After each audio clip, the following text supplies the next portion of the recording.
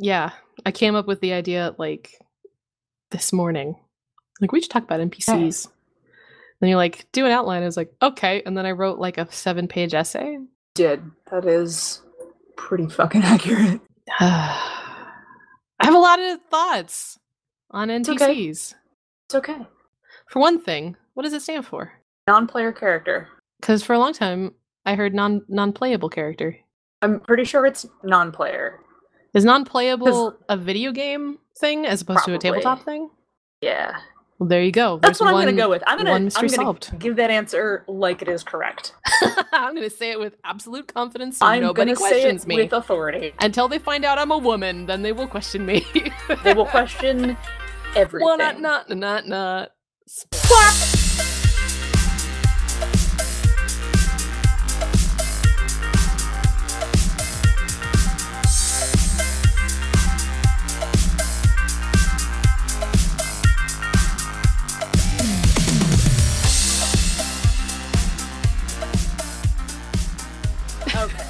This is Bonus Experience. Hey, we're Bonus Experience. I'm Monica. I'm Ray. And this is a podcast with a deeper look at the play experience and the finer details of running and writing games. We are queer women speaking with authority about games and the origin of video game phrases. We're queer women speaking with authority about one of those things. One of those things. No, you spoke with things. A lot of authority earlier. I did. It was fake authority. Oh. And we also swear. Faux authority. Die mad about it. Also, while we have you, before you die mad, please leave us some good reviews on iTunes, some good reviews on other places that exist, I'm sure, but I only use iTunes, so it's fine if you want to use something else. That's okay. I'm not gonna judge you. I keep saying on Google Play, but I actually have no idea how to give a good review on Google Play. So. Just review us wherever it was that you found us. Leave a comment. Yeah, if you can figure out how to leave us a good review, do the thing. Yeah. Or you can just add us on Twitter, like send us a thing on Twitter like, hey, keep up the good work. Yeah, we'd be very affirming if people twatted at us. Also, don't forget, you can click on our How to Give Us Money page on our website and buy all our rad products, which will benefit the show in like a really direct way. Because having a podcast isn't free, as it turns out. Like, it costs like a little bit of money to do it. Yeah. I'm bummed. Hey, if you're not into the stuff that I worked on, which is available for sale on DriveThruRPG, you can just keep the affiliate code in the link and shop for whatever you feel like on DriveThruRPG, and we still get the money. Or if you want to, you can just like send us money on Ko-fi. Yeah, you buy us a coffee. A Ko-fi? Buy us a Ko-fi. Buy us a coffee. It's like $1. Like, it's a really little bit amount. But honestly, like, 2 people buy us a coffee, that's like our server cost. And we're good. We're golden. Like, if people buy us regular coffee, then we can buy more server space and we can do longer episodes or more episodes or have space to do more dumb shit. Episodes like actual plays. Yeah. We're considering doing some actual plays. Have you heard about actual plays? Have I? It's this new thing. It's a new thing? Not a lot of people are doing it yet. Okay, right. Tell me about it. You play the game right. while you record it, and then other people like listen to you actually playing it. Oh, hey, did you know I did this in like 2009? What, really? Yeah, really. Should we like plug that? Is that No. Absolutely not. Then why did you bring it up? Absolutely fucking not. I would record my Exalted games and play them live on my friend Michelle's art channel before like regular APing was kind of a thing. Like, this is pre-Twitch. Oh dang, that's pretty cool. Yeah, and like that's neat. Mostly just my friends tuned in, but hey, people still listen to it. Yeah, I mean, mostly just our friends listen to our podcast. It's very true. Anyway. Today we're talking about NPCs. We're going to talk about how to design them, how to use them, and how to fuse your essence with them so that you become one entity. And maybe this is going to become a 2-part episode. I wrote quite a lot of notes here. Yeah, usually these episodes, a lot of BXP episodes are me talking an awful lot and Ray kind of agreeing with me.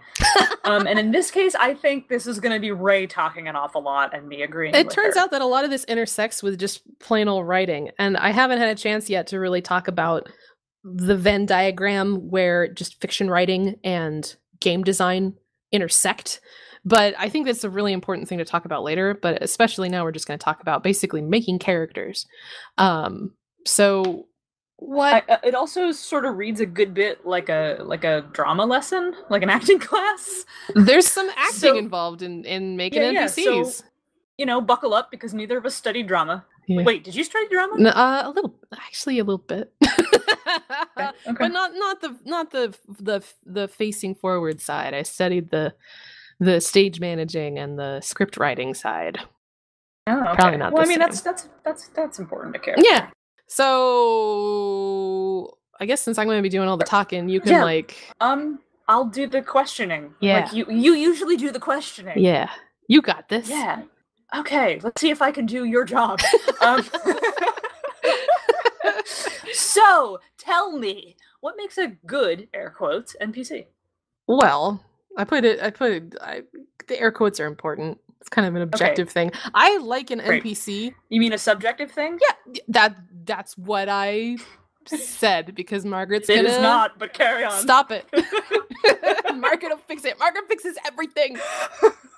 I like an NPC I can actually interact with. Like, fuck with, manipulate, deter, or convince something that I, as a player, can actually, exercise my agency upon. Which isn't to say a good NPC is a total pushover, but there should be some way in which my character can influence them, even if it's just me getting on their shit list. Like, I hate that fucking guy so much. He comes over and then the NPC decides he wants to kill me. It's like, hey, I've actually made an impact on that character. Here he comes to try to kill me. Right? I got you. I also like an NPC I can freely romance or otherwise get into a complicated relationship. I like NPCs. Same. Yeah, I mean, you've seen me do it. I like NPCs. I've encouraged you to do it. Yeah, you've just kind of tossed them at me. I like NPCs that get entangled with a player in a messy way that will definitely come back later. The oh no, or hell yes, it's that guy kind of an NPC. Yeah, no one gets to kill you but me. Yeah, or hell yes, it's my good friend, the guy I rescued in the forest. He's back to, I like recurring dudes that can make a splash. Yeah, we have a good working relationship as player and GM. Yeah. Yeah. So basically what you're saying is that you like NPCs that are, characters. Yeah. A fleshed out character with interests and dislikes and emotions. I like an NPC that has the potential for depth. Doesn't necessarily have to come to the table with all that depth, but I like an NPC that has the potential to do that. Right. Well, they should have a personality and shit. Yeah. I'm also pretty sure there's an apocalypse world principle for this. Yeah, I'm pretty sure the first thing you have to know when you make an apocalypse world NPC is you got to know what they want. And that's it. That's the only thing you attach to a character when you first make it is they got to have a need of some kind. And I think that's a really, really, really good way of looking at a character that's going to come into contact with your players. I was thinking of the principle that says something to the effect of breathe life into everything. Yeah, that too. Yeah, you don't want it to just be well, I don't know. I'll get into that. It's give every character a name. Yeah. But I mean, I think there's room for background characters, certainly, depending on the scope of the game. And we'll get into tone and scope in another episode. Yeah. And also, all your points, can't really argue with those. I totally agree. I think an NPC should be a character with personality and some degree of realization. Obviously, there's no need to imagine what every barkeep's favorite food is, but, have an idea how they might react to being intimidated, coerced, or seduced. Yeah, some idea. Yeah, some idea. Even if it's a vague, they're tough. Okay, right, then maybe they would resist it, because they're tough. You might have a vague idea that, the barkeep here was a war veteran, and is this in because that makes him happy, and so he's going to respond aggressively to being intimidated, Yeah, have an idea of it. Yeah, have an idea. So let's talk about the best way to use an NPC, or also how it's possible to misuse, air quotes, an NPC. All right, so NPCs.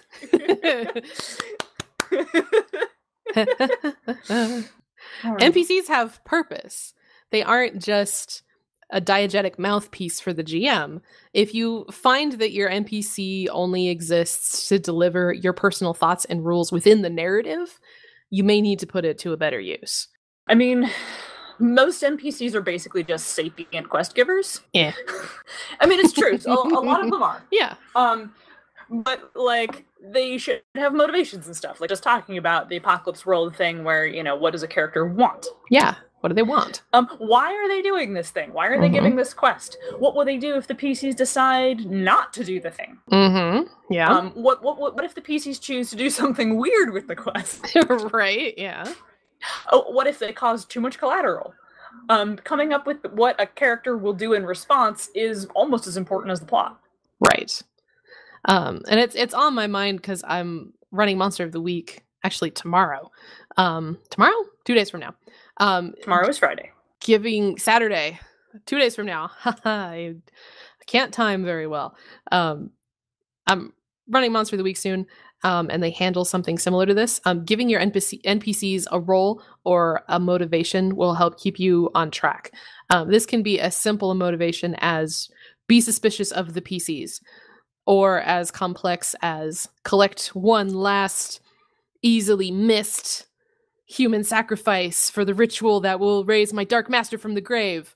The actions they take will all point to their motivation. They don't need to be fully realized until the PCs like turn their microscopes to them. Yeah, it makes sense. In my Through the Breach game, I had characters had several interactions with a basically sapient quest giver who was named Lorena Martinez. So, you know, I gave her a name.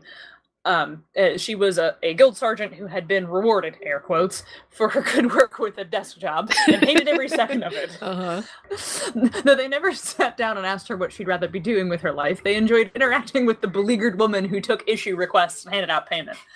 I mean, she more or less just literally told the PCs which adventure hook we were using next and how much money they were going to be rewarded for it, but she, like, had a personality and shit. I like the idea of a kind of a genre-savvy quest giver. Like, she doesn't want to be fucking doing this. There's so many other things she would rather. She wants to be out there doing it, but she's like, yeah, there's some fucking bandits in the forest. Well, they were specifically working for, like, the military government's monster hunting department. Yeah. And she was like a monster hunter who was super good. And they were like, hey, you're doing a good job. Here's a safer position. Here you go. Shit. I did too good of a job. And, like, had they decided to stop pursuing taking monster hunting contracts after a while and chase down some more interesting stuff. So, like, she's not currently a character on screen, but I definitely had a tent pole that went to the cutting room floor where, like, if they had pursued something to a certain point, she probably would have showed up to save them at some point later. Oh, nice. Which is not going to happen anymore. She finally gets out from behind that desk. Yep. I have an example from when my husband ran his first D&D game, and he was still getting a feel for the power levels and how to plan out the dungeon crawls. So he created, like, basically a Deus Ex Machina NPC that was a dungeonologist. Our party would meet inexplicably right before every final boss fight. And this person knew enough about the dungeon, like flora and fauna, that they could make, like, healing tonics and shit and get us, like, a full rest right before we would go and have this big fight. Exegetically, exegetically, the NPC existed to give us a reset and to allow us to fight a final boss and survive in case the new GM, like, underestimated the strength of his encounters. He was like a safety net, this character. Diegetically, we later found out the NPC was actually Bahamut in disguise, like a literal Deus Ex Machina, and he just wanted to, like, indirectly assist us in our fight against all these evil dragons. It was some cool shit. Sweet. Yeah, that sounds pretty cool. That's having, like, this NPC has a purpose. Whether, you know, at the time it may have seemed simple, like, oh, we just happened to find this guy who, like, heals us. Great. There was actually, like, a whole story tied into it. It was awesome. I have some bad like vague examples because I don't like to name names all the time. I've played in games with NPCs that were all extremely suspicious and clever and perceptive, and we could never get anything past them. We could never convince them to help us. We could never manipulate them. We could never get them to actually be helpful and useful. They were all just brick walls or deterrents, and it was a fucking nightmare. I've also played in games with NPCs that go overboard on the quirky and uniqueness, like and that's its own nightmare to interact with, on top of these characters basically being of no use to us or the player characters. They would just show up, confound us in some way, act strangely / humorously, and then exit the scene. It just didn't make any fucking sense. So like the GM just wanted to troll you a little? Yeah, the GM is just having fun fucking with us. And I mean, you can listen to like our other 12 episodes for why this is fucking stupid.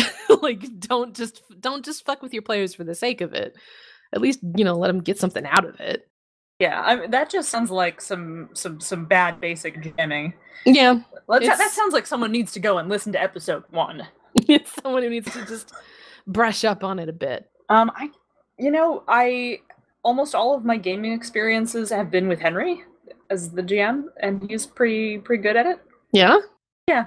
That's good. So I can't really say I've ever had the experience of like a GM specifically putting in a bullheaded NPC that's not going to help at all, That's just there to be an asshole. Yeah, I never had that experience. I think in both of those bad examples, that was the GM treating NPCs as just their own like personal avatar of like, I'm fucking fed up with what these characters are doing and letting it be expressed through this NPC, which that's a bad way to do it. Only villains do that. You don't solve out of game problems with in-game solutions. Character problem. Yep. You were correct. Yep. Though you did tell a story about the one time I did that. What? She's gay. Oh. Yes, but that became a solution to my problem, which was I didn't have an NPC to romance. So really, when you think about it, aren't all problems solutions in a way? I like romanceable NPCs. Oh, man.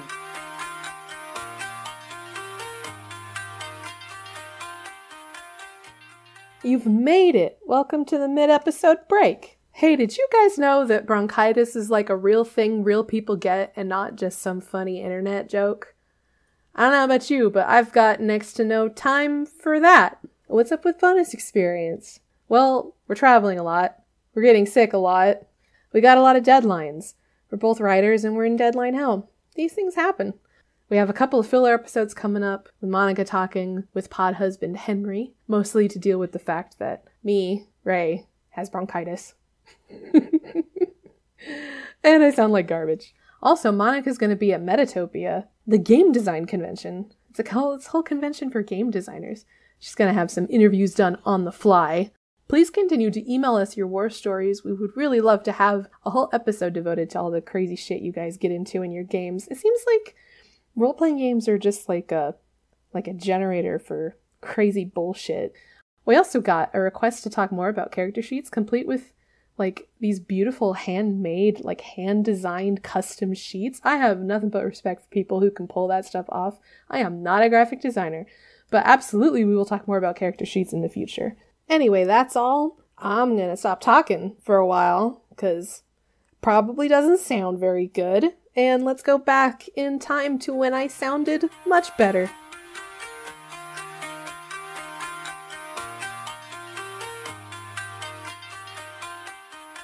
So let's talk about some good techniques for playing NPCs. Yeah. I think character voices are super important if you feel comfortable with that. Even if you don't feel comfortable with that, you should get comfortable with that.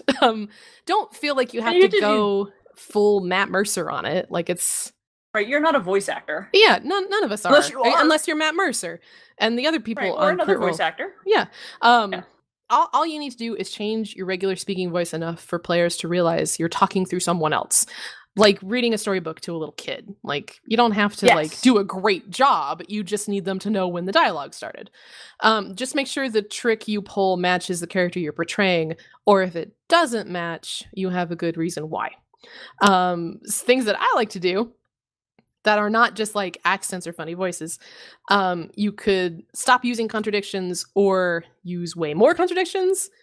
And in parentheses, I've written Yaldv, which is Yaldv. I think you mean contractions. You said contradictions. Did I say contradictions?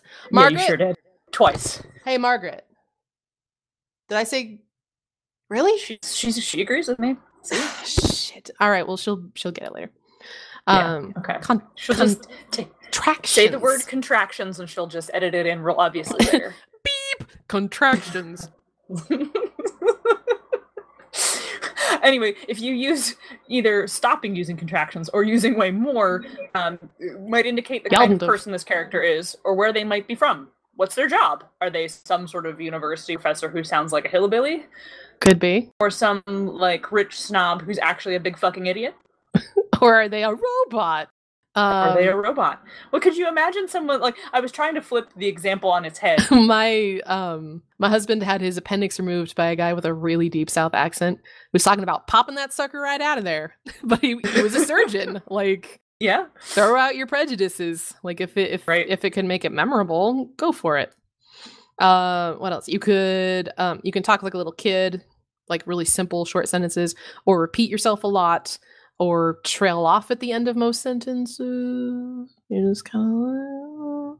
I point out that, like, doing this really indicates your character's sort of mental state. Yeah. Yeah. Like, if your character talks like a child, maybe there's something wrong. Maybe they're a monster that's childlike and embodying a sort of thing, or maybe it's a deception, but, like, it's playing being innocent. Right. Or maybe it's literally a kid.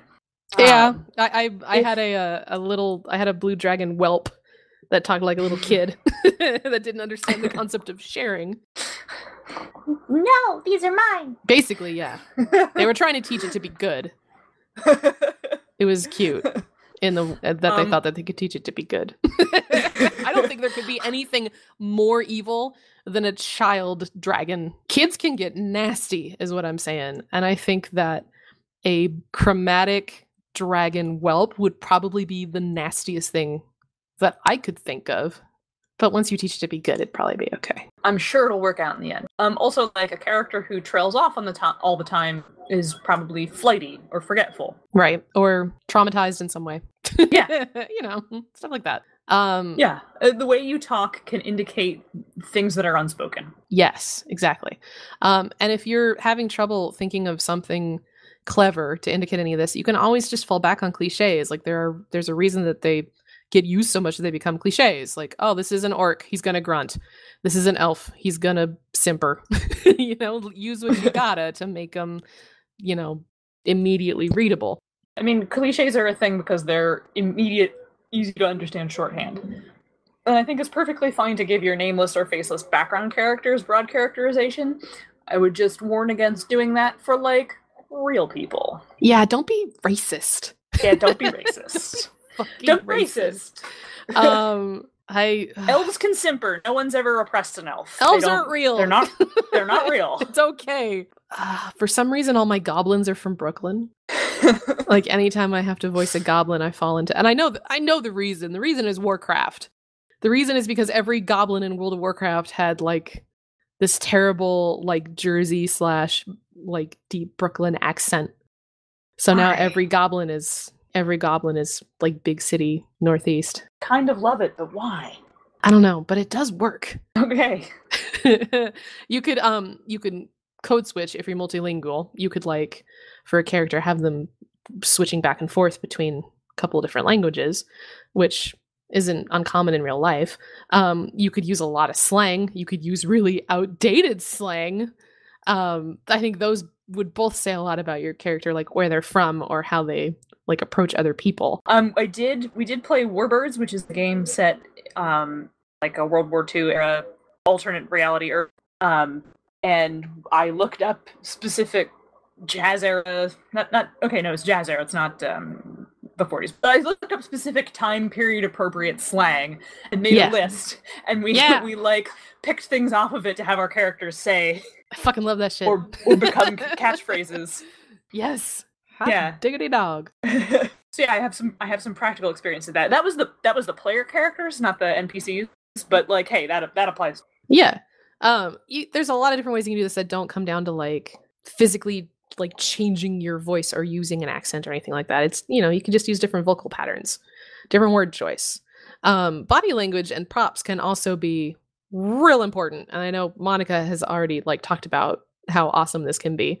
But yes. I once scared the shit out of an entire party by playing a socialite and just fucking nailing the body language. Like they all assumed she was some like powerful mastermind who could destroy them before she was done swirling her wine. I think all it took was like I had a little knowing laughter and I called them all darling, and they all like without any dice hitting the table just assumed like, okay, we can't fuck with this person, because they just assumed that she like had everybody on a string and knew what she was doing. So then I had to like go back and kind of modify that NPC and actually make her powerful because they assumed so much. And I was like, sure, okay.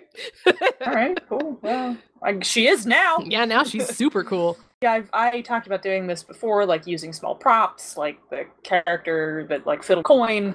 I think inhabiting a character physically is very important, especially for distinguishing difference between people. Yes. Yes. Sometimes that can even be a difference of how you sit in your chair. Mm-hmm. Yeah. Like, do you lean back casually and like, you know, spread your chest out broad, like in confidence? Do you hunch forward and like lean on the table? Like, do you fidget with your hair or your pencils? Do you sit still? Do you sit with energy? Like, all of these sorts of things, you know, tell who the character is. Here's where it get all acting class. Yeah. Yeah. I also once scared the crap of someone in a one-on-one scene with the way I, a skinny young woman, inhabited Chejop Kejak. Oh, really? Yeah, really. For people who don't play Exalted, that's like an old, like ancient, like kung fu master kind of a guy. Like he's like on the list of like the big bads. He's like, and he is the big bad. He's depicted as this like ripped old man. Yeah, like every kung fu master you can think of in one scary motherfucker. Yep. The mastermind behind like everything, a dude who made really hard decisions. Chejop Kejak. Chejop Kejak. Chejop Kejak. Stop. And you know, it's gonna take acting kind of silly and feeling kind of weird and kind of being out of your comfort zone for the first couple of times, but this is one of those things where the reward is way greater than the effort you put into it. If you're just doing like a little bit of voice and a little bit of character acting, just that is going to be enough for your players to be more engaged with that character. They're going to have, you know, more of a picture of what they're dealing with. I've done some very, very silly things to embody NPCs. Again, in an Exalted game, there's a lot of like spirits and small gods and things like that, because it's almost like an animist kind of a world. Definitely an animist world. Yeah, my characters got involved in a turf war between the local goddess of squirrels and the god of jays. And the jay god set up straight with his chest out. Well, you know, me. Basically, I'm doing these things. Arms crossed, like stroking his chin. And every time he ended a sentence, he would end it with, ah! So that is extremely silly. That's sitting here telling you about that. And later, as I'm editing this, I'm going to be like, God, that's fucking dumb. But my players loved that guy. Like in this turf war, they sided with him. They're like, we want to go with that guy. He's awesome. And yeah, it was dumb as hell. And I felt really dumb at the time. But it ended up being like a really great part of the game. You got to kind of like push yourself out of there. At the same time, though, you should try to play to your own strengths. If you're not able to accurately or comfortably portray the character, then don't feel bad if you need to tweak the character before they actually arrive at the table. And just to be a little bit of a theater snob for God's sake, if you can't do an accent, don't. Yeah, just don't. It's don't. Okay. Seriously, it's okay. just be like, he has a thick English accent, and then say whatever he'd say. He has a Scottish brogue. I can't fucking do a Scottish accent. Even if I'm reading Scottish tweets phonetically, I can't fucking do the Scottish accent. Just so nobody in my games have Scottish accents, or I'll just say, yeah, he's got an accent. If I can't do the accent, I just won't fucking do it. It's just as simple as that. Remember that your imaginary world is as diverse as the real one. Characters should be tall, short, fat, lean, muscular, curvy, brown, black, other fantasy colors too, gay, trans, poly, etc. Yeah. All of these things. These people exist, and they should exist in your world too. They should. Absolutely. There's no reason why the people that intersect with any of those adjectives wouldn't be involved in these adventures. It's not like only straight white people go on adventures. Right? I would hazard that straight white people go on the least amount of adventures. Kind of. We don't really fucking have to. Do we want this to be the two-parter? Yeah, we can have this be the two-parter. Because I gotta go make some donuts. All right. I love you guys, but I gotta make some donuts. Do you want to come back later? Yeah, we can come back later. Because the next one could be a full episode. It's basically like how to make NPCs on the fly. Right. Join us next time for how to make NPCs on the fly. It's a lot more than tables. Yep, we're going to talk the rest of more about NPCs in episode 13 and a half. 13 part 2, 13 part 3. Can we just call it 14? I guess we can call it 4. Well, like, this is 13, 1, and 2. Whatever, fine. 14, what? Episode whatever. 14 is the second half of the NPC discussion. Sure. Okay. Right, so find us on our website, bonusexpcast.wordpress.com. Yep, email us, bonusexpcast@gmail.com. Follow us on Twitter, @bonusexpcast. What a surprise. You can also follow me personally on Twitter. I'm Ray_Cole. And you can follow me personally on Twitter. I am @ZenithSun. So I gotta go make donuts, so everybody get out. Oh, okay, bye. Get out. Toot it if you want to.